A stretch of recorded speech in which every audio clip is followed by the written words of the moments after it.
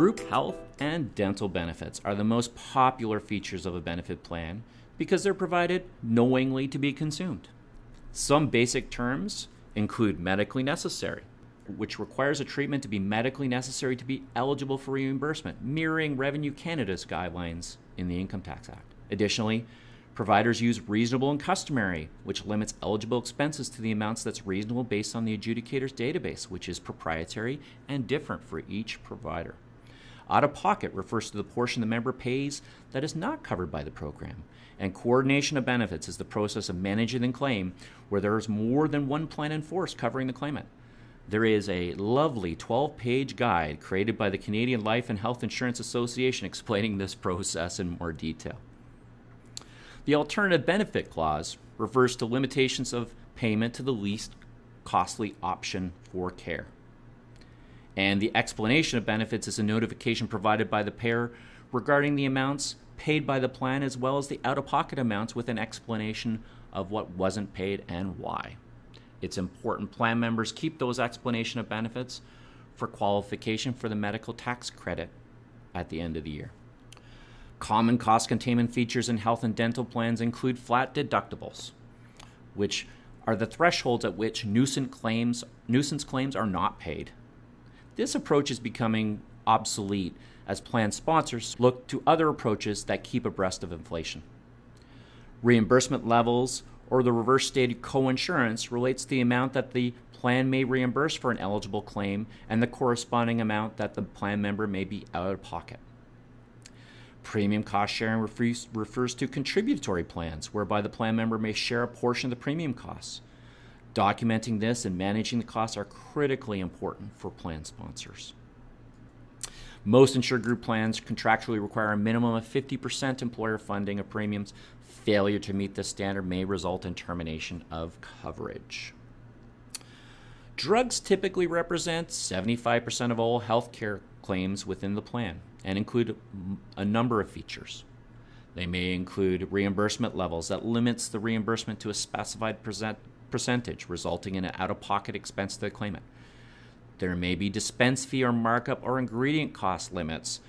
Those three things drive the cost of prescription drugs. Formulary management aims to limit access to newer or more expensive drugs. Mandatory substitution forces members to take a lower cost alternative to a drug, which often means generic. Some plans provide for a tiered formulary, which reimburses different classes of drugs at different levels to more equitably manage the costs across the plan membership. Some plans may limit eligible vaccines. Frozen formularies limit access to only those drugs listed at the time the formulary is struck. Therefore, no new drugs are added. Some plans do not allow for direct payment to pharmacies in an effort to reduce claims through plan members' failure to submit. In the industry, we refer to that as the shoebox effect. Lifestyle drugs are often packaged together for inclusion or exclusion, and prior authorization is a process that limits access to drugs based on additional medical evidence to support the eligibility on a patient-by-patient basis. Most providers outsource the drug plan management to a third-party pharmacy benefit manager like a Green Shield, TELUS, ESI, or ClaimSecure. Hospital is one of those sacred cow benefits that provides for private or semi-private room reimbursement over and above that standard provincial coverage for ward room. Typically, the patient is not allowed to submit claims for living expenses like TV or phone. Any medications or treatments provided in hospital would not be covered by the benefit plan and are reimbursed by the provincial programs. Paramedical services include non-dentist and doctor charges outside of an inpatient or hospital setting. Typically, these services represent 15 to 25% of healthcare expenses incurred within the plan. And along with dental and vision, these three types of services are seeing a dramatic upward trend versus other expenses like prescription drugs.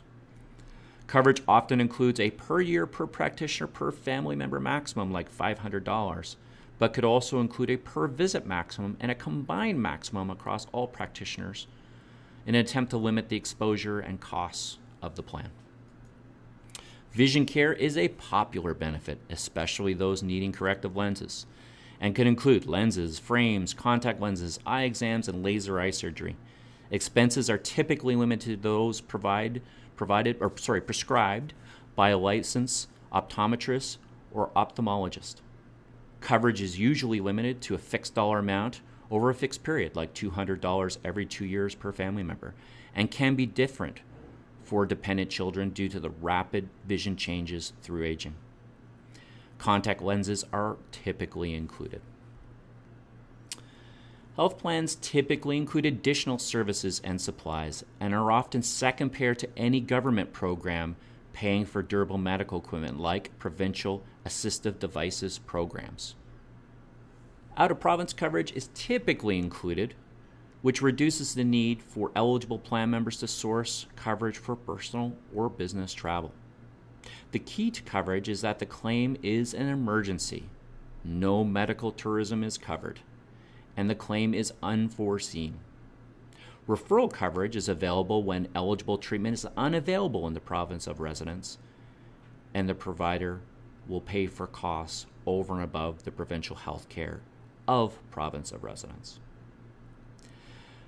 Members are covered as long as their pre-existing medical condition is stable, meaning no change of medication or treatment for a period immediately preceding travel, which is also a standard requirement for provincial health care coverage. And most providers outsource the management of out-of-province coverage to specialists like Allianz.